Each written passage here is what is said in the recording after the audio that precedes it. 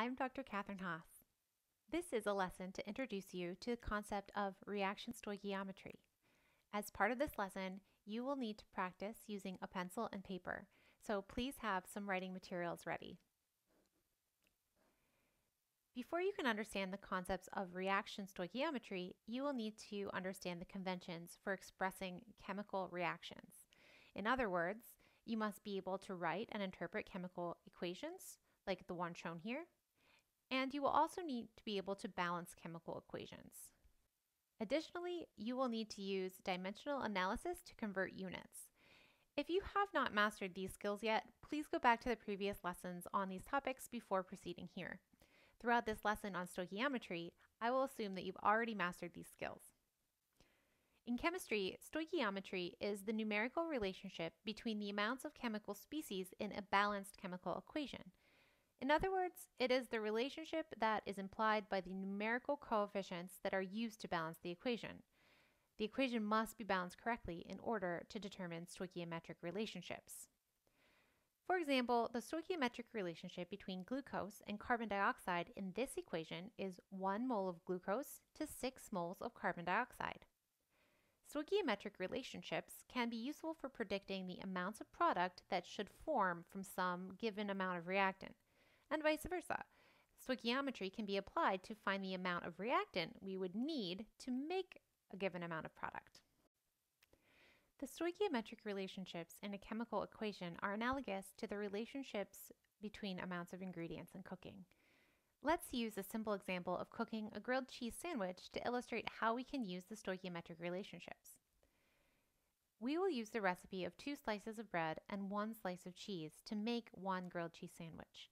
We can write this recipe in the same form as a chemical equation. To balance the equation, we need the coefficient 2 in front of bread and the coefficient 1 for cheese and for sandwich. The coefficient 1 is usually not written explicitly. The balanced equation reveals the stoichiometric relationships between bread, cheese, and sandwiches. For example, the relationship between bread and sandwich is 2 slices of bread to 1 sandwich. Now you try. Please write down the stoichiometric relationships between cheese slices and sandwiches, and then also for bread and cheese slices. I'll stop speaking for a moment so that you can pause and take time to think about this.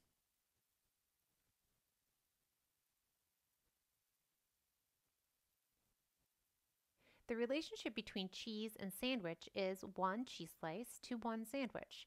We determine this from the balanced equation, where the coefficient for both cheese, slice, and sandwich are 1. Remember that we don't usually write the coefficient 1, but it is implied. The relationship between bread and cheese is 2 bread slices to 1 cheese slice. Again, we determine this from the balanced equation, where the coefficient for bread is 2 and that for cheese is 1. Now that we have these stoichiometric relationships written out in front of us, it's a convenient time to point out that the stoichiometric relationships can each be treated as equivalencies and used as a conversion factor for dimensional analysis. Let's practice writing the conversion factors now. Each one of the stoichiometric relationships would have 2 possible ways that we can write the conversion factor. I'll do the first one for you, and then I'll let you do the next 2 on your own. For 2 bread slices to 1 sandwich, we can write it either as 2 bread slices over 1 sandwich, or 1 sandwich over 2 bread slices. Which one of these we use will depend on the rest of our dimensional analysis problem, and we'll see that in a moment. For now, please write the conversion factors for cheese and sandwiches and bread and cheese. I'll stop speaking now so that you can pause the video and try this on your own.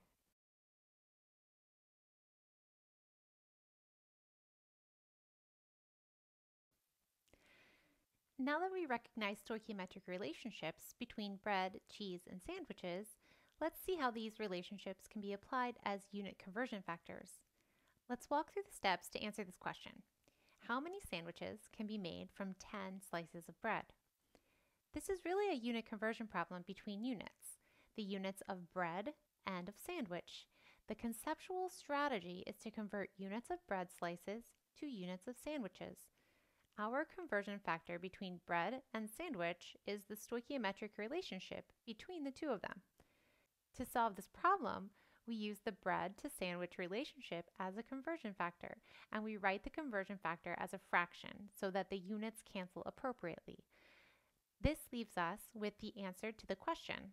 5 sandwiches could be made from 10 slices of bread. Now you try. Practice what you just learned, but by answering this question. How many slices of bread are needed to make 15 sandwiches?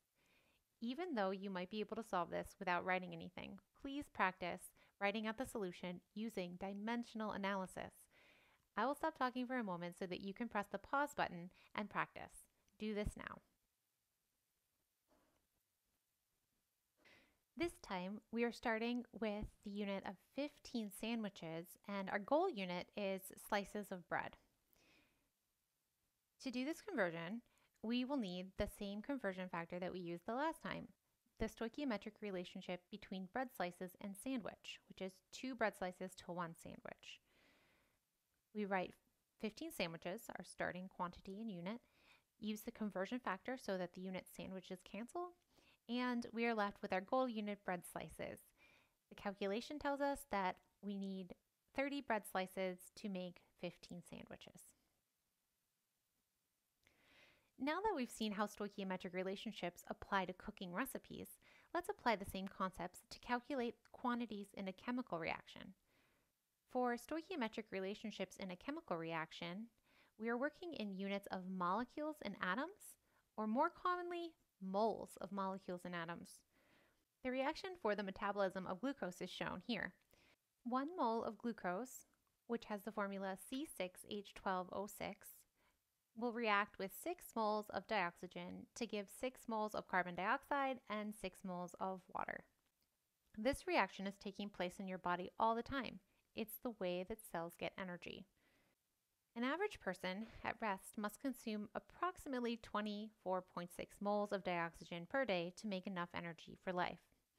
The question asks, how many moles of glucose are consumed each day? And the equation is already balanced. Let's do this one together. The first step after balancing an equation is to plan the strategy of addressing the question. This question is asking us to convert from units of moles of dioxygen to moles of glucose. To make this conversion, we need the stoichiometric relationship between moles of dioxygen and moles of glucose. The balanced equation tells us that it is 6 moles of dioxygen to 1 mole of glucose. Now that we have a strategy, we can make the conversion using dimensional analysis. We start with 24.6 moles of dioxygen and use the unit conversion factor so that moles of dioxygen cancel, and we're left with moles of glucose as our final unit. The calculation then tells us our answer is 4.10 moles of glucose. Now you try. Begin to plan the strategy for this next question, then find the solution. Please write out your solution using dimensional analysis, and take as much time as you need to think and practice. I will stop talking for a moment so that you can press the pause button. Do this now.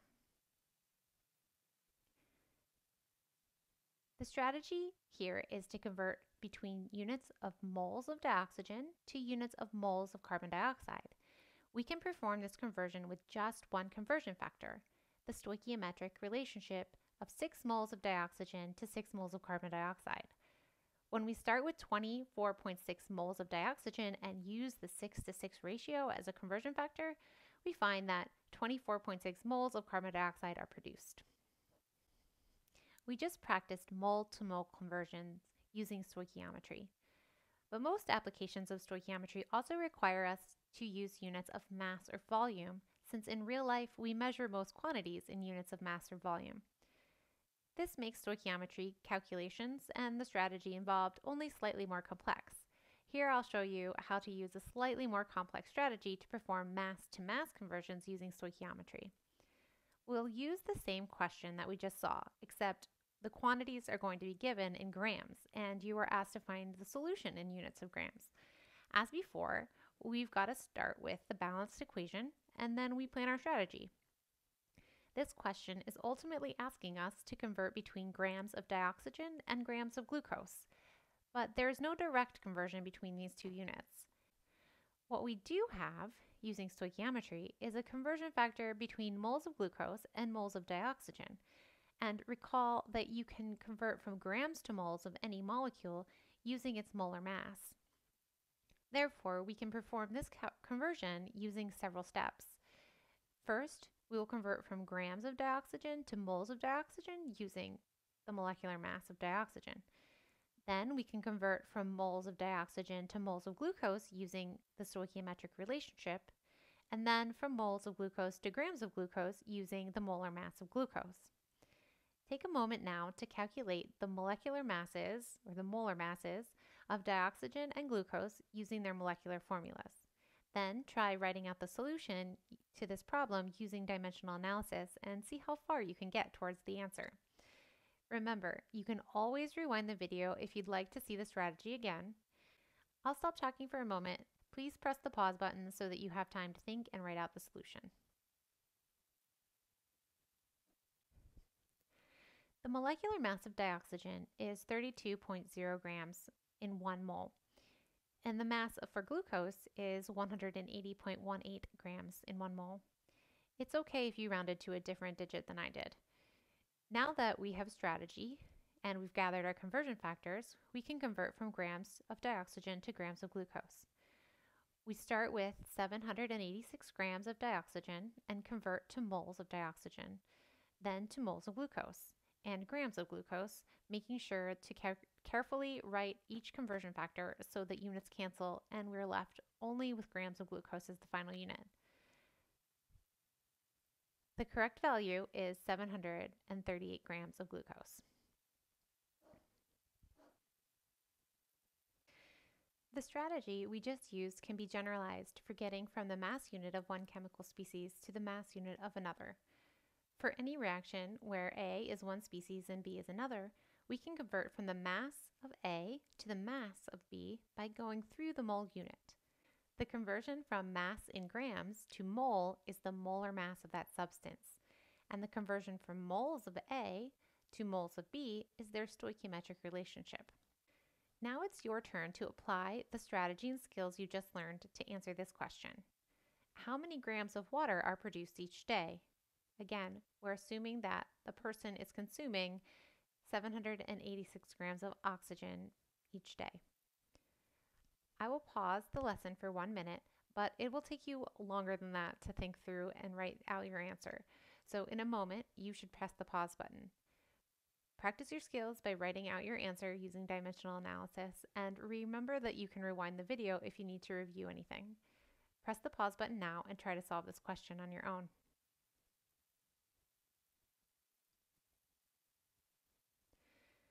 Now I will talk over the steps to answering this question.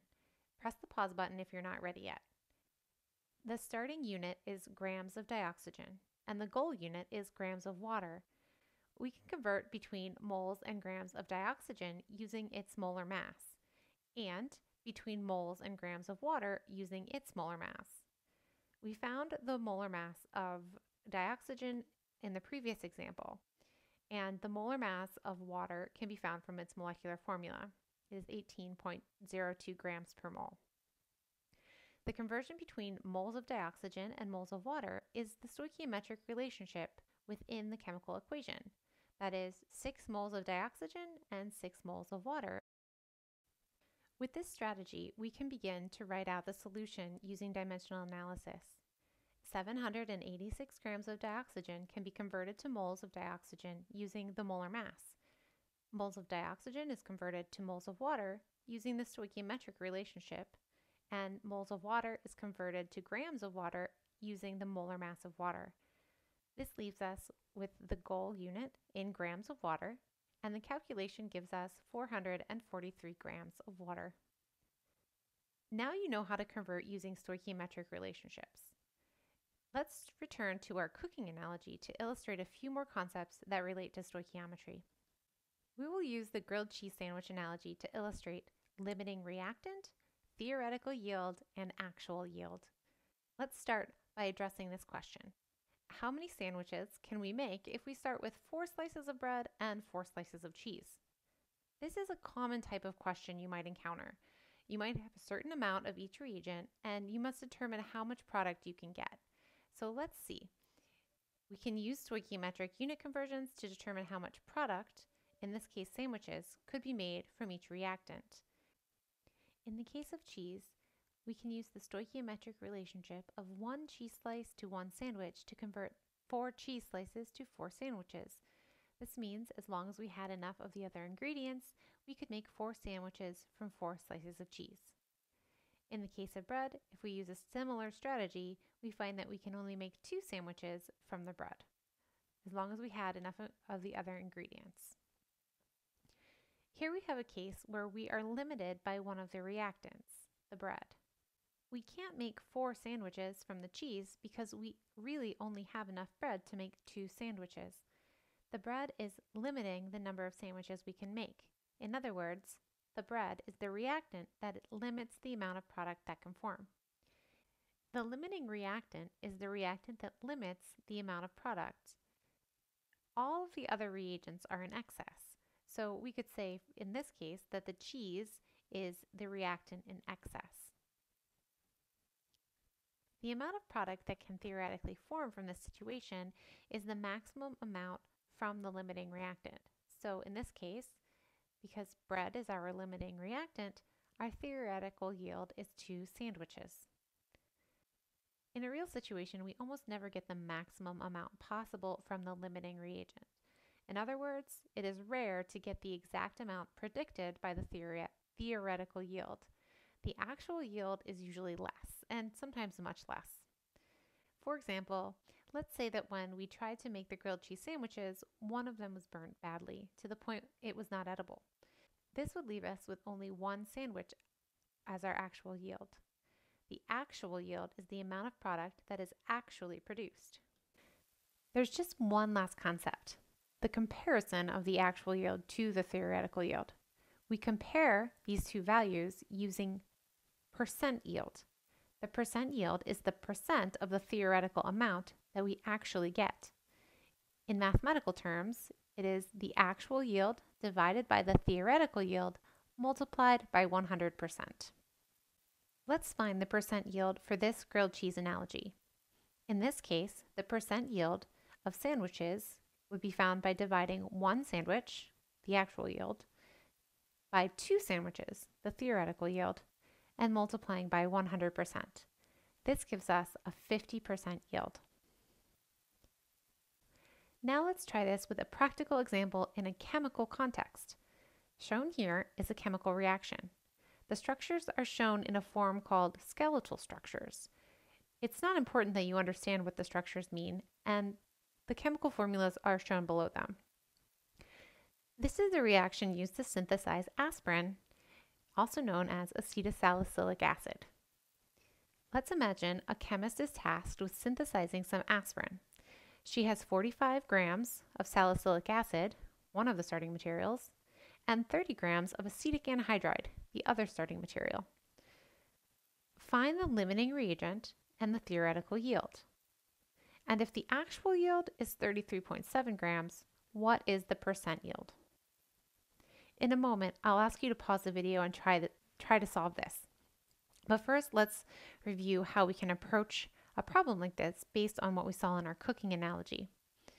If you need to identify a limiting reactant and a theoretical yield, you first need to calculate how much product is possible from each of the amounts of reactant.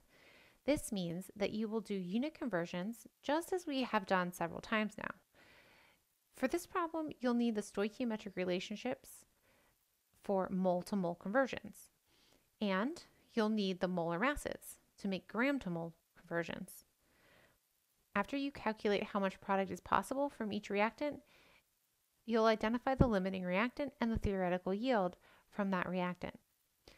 The limiting reactant is the one that produces the least amount of product. Then, if you also know the actual yield, you can calculate the percent yield. Okay, pause the video now and give this a try.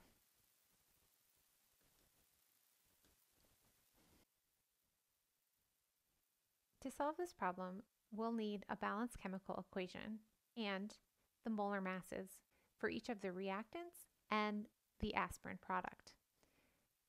I've given the molar masses here in colored boxes, and the equation is actually already balanced. All right, let's talk through this together. First, we'll find the possible yield from the first reagent, or the first reactant, salicylic acid. We start with the unit of grams of salicylic acid, and our goal unit is grams of aspirin. We can convert from grams of salicylic acid to moles of salicylic acid using its molecular mass, or molar mass. And you can calculate this from the formula of salicylic acid that was given.